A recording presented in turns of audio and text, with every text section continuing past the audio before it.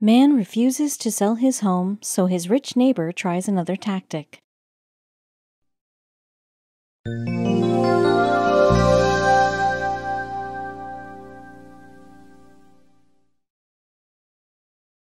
To say that Charles Crocker was irritated by his neighbor Nicholas Young was a massive understatement. A rich railroad tycoon, Crocker wanted to buy up all of the residential space in the area, but Young refused every offer that came his way. So Crocker, who was not one to take no for an answer, dreamed up the pettiest scheme to get his way, which created one of the most bizarre neighborhood disputes in history.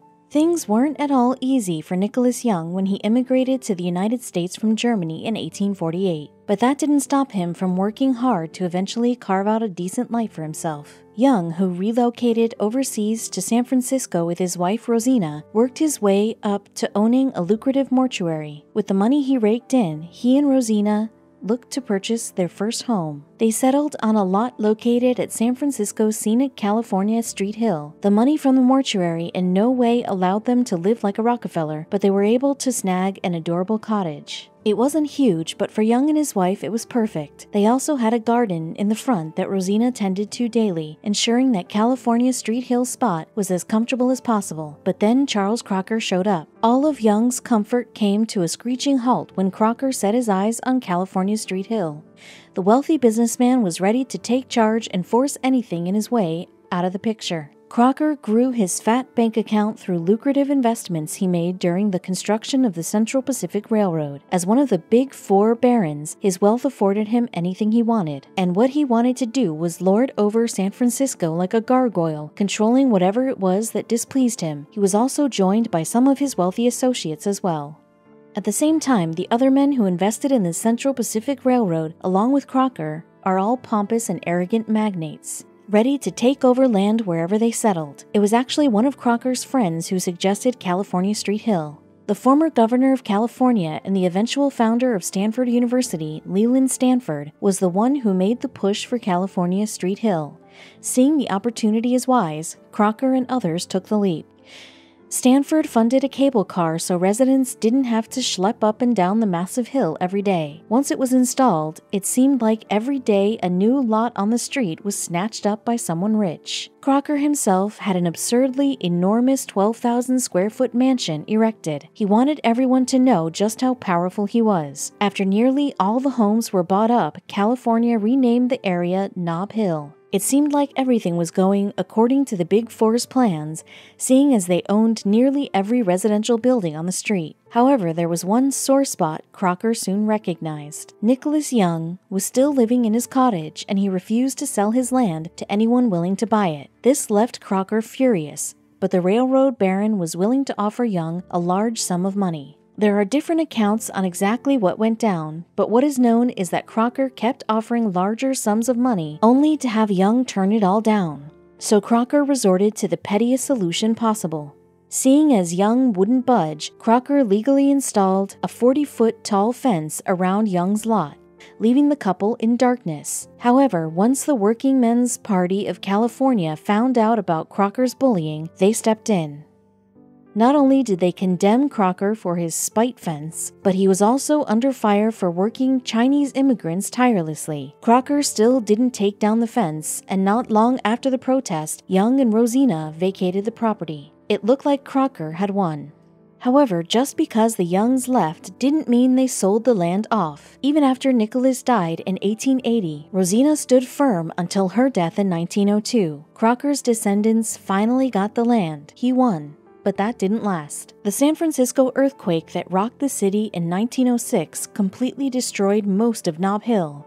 After the disaster, Crocker's family didn't even bother rebuilding, and they donated the land to charity instead. Funny enough, the land that once played host to one of the most petty neighborhood disputes of all time saw the construction of the Grace Cathedral years later, a very interesting contrast to what once existed in its place. Crocker's spite fence power move was certainly over the top, but then again, the trolley men didn't take their vengeful architectural escapades anywhere near to the level that others during the same era did. Just a few miles away from Young and Crocker, Sarah Winchester was constructing something so formidable and haunting that not only did it cause her to be completely outcasted by society, but decades later, her bizarre creation still attracts thousands of curious visitors from all around the world. Back before there were ghosts and mansions, Sarah fell madly in love with a wealthy man, William Winchester, but wealth was never her concern. Many who were close to the couple recall a genuinely loving relationship, making their tragedy all the more dismal. At the time, Sarah's last name was Pardee, and she wanted nothing more than to be Mrs. Winchester. Despite her love for the suave, bearded businessman, Sarah was unsettled by the source of Winchester's enormous wealth. William Winchester was the second owner of the Winchester Rifle Company. At first, Sarah thought nothing of it, since Winchester's earnings were hefty and consistent. However, reality struck when Sarah saw one particular product in action. Winchester's father, Oliver, had founded the company in 1866, and much of his fortune came from the success of the Winchester repeating rifle. Once Sarah understood how this weapon worked, her stance changed completely. With the ability to shoot multiple rounds in a matter of seconds, the repeating rifle frightened Sarah. She began to feel guilty about becoming a Winchester. When she found out she was pregnant, she thought her child's success would make up for these guilty feelings. Unfortunately, her reality was far more gruesome. 6 weeks after the birth of their child, the newly married Winchesters were struck with heartbreak. Their baby daughter Annie contracted marasmus, a disorder preventing her body from digesting food. After little Annie passed away, Sarah became enthralled with superstitions. Sarah blamed the ghosts of those murdered by the Winchester rifles for the tragic loss of her child, but Winchester, tasked with running his father's business, had no time to humor such ridiculous claims. Soon, tragedy struck again. Not long after the death of her only daughter, Sarah had to say goodbye to her one true love. Mr. Winchester passed away from tuberculosis in 1881, leaving Sarah widowed and devastated.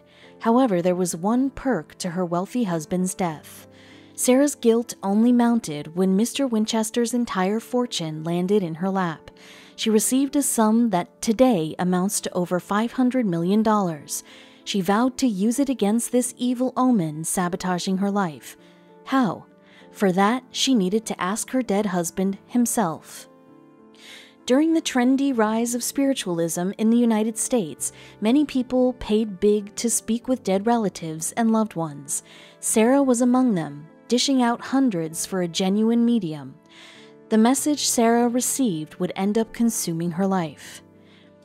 Sarah's expensive medium claimed to speak with Mr. Winchester, who had a cunning plan to fool those wretched ghosts. Clearly, Sarah thought becoming a ghost himself had swayed Mr. Winchester into believing in the supernatural. His idea would require a large sum of Sarah's inherited fortune. First, Mr. Winchester wanted Sarah to move out west, which she did with haste. There, he told her to find a plot of land with plenty of room to build. Upon arriving in San Jose, California, Sarah purchased a farmhouse that was mid-construction. Under her husband's orders, Sarah began constructing her ghost-catching mansion. Not a single architect was willing to meet Sarah's demands. They insisted her suggestions would cause serious injury, but Sarah knew this mansion was for spirits, not people. Frustrated, she decided to lead the construction all by herself. Sarah gathered dozens of local construction workers and commenced the project. Her workers were rumored to be on site day and night, through weekends and on holidays. Seeking perfection, Sarah paid her crew handsomely. Eventually, her vision began to piece together. Sarah hired multiple mediums to help her speak with the dead. With their guidance, she instructed workers to build grand staircases that expanded up several flights before ending abruptly. They wallpapered long, dead-end hallways and installed meaningless doors. As time went on, Sarah's additions became more and more baffling. In an attempt to expand quickly, Sarah had extensions tacked onto existing rooms. She became less picky about exact measurements, causing some fixtures to be Frankenstein together. Her home had become a hazardous funhouse, but she had to keep going. Sarah had begun construction in 1884. 20 years later, her mansion had reached 7 stories high. It had 161 rooms, 2 ballrooms, 3 elevators, 2 basements, 47 fireplaces, 17 chimneys, and 1 working restroom. Once again, Sarah was in love. Unfortunately, she was about to be met with another heart-wrenching tragedy. In 1906, California was hit with a devastating 7.9 magnitude earthquake.